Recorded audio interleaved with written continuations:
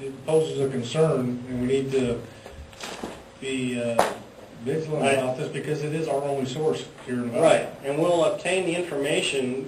Some of these research documents, we'd have to verify that they were, what the rates were used and everything that show these kind of health effects. And whether they will retain that long in the water body. I don't know the research on all that.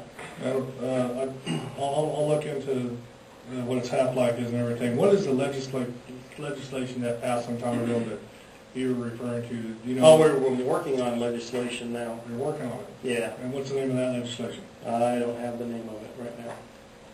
That's Bill Swan. Yeah, he's been working on that.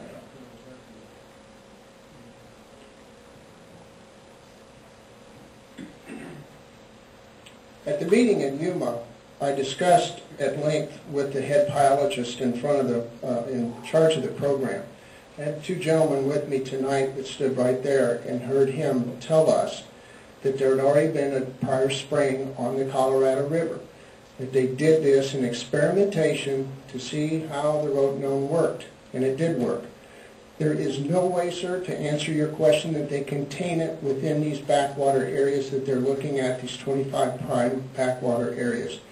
At my expense, I will take any of you out on the river. I'll show you exactly where we're talking about. I'll show you all 25 lakes, and I'll show you how it's an impossibility to contain that water. Now, the element that they use to neutralize will only work in a contained area. I want you to understand that because you have water inflow and you have water outflow. Now, I don't know all the ins and outs about agriculture, but I do know that because of the salmonella outbreaks and everything else, if a dog runs through a field right now down in Yuma, they have to report it. Now, I don't know what the ramifications are going to be if they have to report that they're suddenly getting influx of rotenone into their agricultural water. Now, drinking water, has it been introduced to drinking water?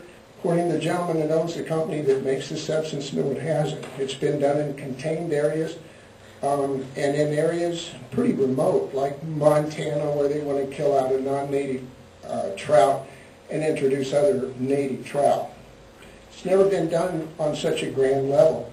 I don't think we should experiment when you have a major community of Yuma, Arizona, 3 million other Mexican folks that live just across the border from us, and also California draws water off of this. The Mexican consulate has not been notified. They will be notified next week as to this present program and what they're projecting to do. Also, the Indian Affairs folks have not been notified of this. They've sat in on some meetings, but they don't know to the degree that they've been experimenting. So I ask you, and I can prove this to any of you that want hard copy verification, because they gave it to us down at this meeting, so I can provide that for you. If you give me a telephone number and a fax number, I'll fax it over to you. Thank you. Other questions? Don't, sir, I need to ask you a question. What is your solution to the problem? The solution... No, your solution. My solution to the problem? We've already spent hundreds of hours researching this. And we've taken a good hard look at alternate backwaters that are available to this program. Now, these alternate backwaters are not navigable backwaters. This issue came up in Louisiana.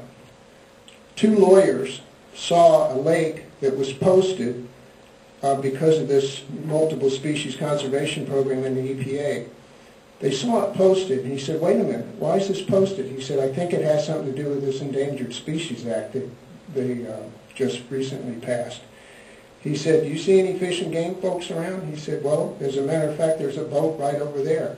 He said, good, we're going in. Well, they went in, and the fish and game guys came in, and they said, hey, you're not supposed to be in here. He said, I know that. We came in here on purpose. He said, well, I'm telling you to leave. He said, okay, I'll leave when you give me a ticket. So they ticketed the gentleman. He was a lawyer with deep pockets. He sued. To make a long story short, Louisiana got this shot down because you're not allowed to close navigable backwaters. And that's what they're proposing on this. Once these lakes are closed off, Please understand, they're closed for 50 years. You will never be allowed to go in. And once they're closed, they're closed. So that's why we're so concerned. To answer your question, my solution for this problem is to take the alternate backwaters that we've identified, build berms around these areas, go ahead and do what you have to do for this multiple species conservation program, and introduce the bony tails and the sticklebacks and see how they do. So far they haven't done well. And the reason they haven't done well is primarily because of the flathead catfish and the stripers. The voracious feeders, they get in, they kill these poor guys out pretty quick. My concern isn't so much from this, as you have another really insidious thing that's coming your way in the form of snakeheads. That's a fish that came in from the East Coast, actually it came over from the Orient, and these things eat everything. They're presently in California waters. They're up in Northern California right now. They're trying to contain them, but they're not doing a good job. If these things get in the river, it's over. It's over for everything. So, I don't know. But what's the cost of your alternative of building berms and et cetera to isolate? Well, here's our feeling. If you go in and take out this 360 acres of backwater, this is recreational water that half of San Diego comes down to play on every single weekend. And people from Imperial, California that come in and play there. And people come up from Mexico to play there. People from all over the United States come down there in the wintertime. If you close off all this backwater, essentially you have a ribbon of river left, and that's it. What is going to be the economic impact of that? It's devastating. So the cost is devastating to go ahead and close these 360 acres of backwater. If you take the alternate backwater and you close them off, really in a lot of cases it only amounts to improving the water quality by letting some water in there for a short period of time and then having some over-burn hoses, if you will, into the lake that can provide fresh water for these fish. It's not that difficult. In fact, in some cases it's a lot easier than trying to cordon off or section off or net off maybe a mile and a half of tule area that's adjacent to a lake. Again, you really have to come down and see the lakes to know what I'm talking about. Yeah, I've been back there, I know what you're saying. Okay. Any other questions? I have a question for Mr. Remington. Okay. Where does the funding come from for this? It's within the MSCP, 50% federal, 50% states. Right, but our share, where does our share come from? It's internally, 50% water, 50% power. Jim, the old board approved this when Lloyd Allen was still alive, because this all had to do with QSA. And I think Bill Swan, if anybody's got any questions, Bill Swan can answer them, is that correct? Right. Okay. You know, I would like to have some questions answered.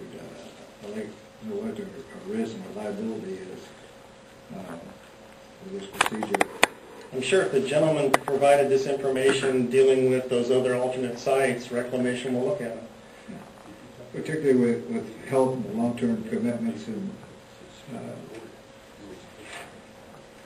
I think along the lines of the water rights, if we have to commit to long-term about the environmental effects of this, what effect will that have on our water entitlement, if any? I would recommend, Dr. Brady, that we probably schedule a workshop and have Mr. Swan here, Mr. Remington, and spend a couple of hours just the reasons why we got here, why we did what we did, and why we're here, and what to expect in the future. Right. I would like to invite the state, gentleman too, so he can come also. I'd like to state that the backwater is just one portion of the MSCP, and road known itself, the issue of road known is only a minor point with everything else on the river. If we find there are health concerns, then we probably will not use that.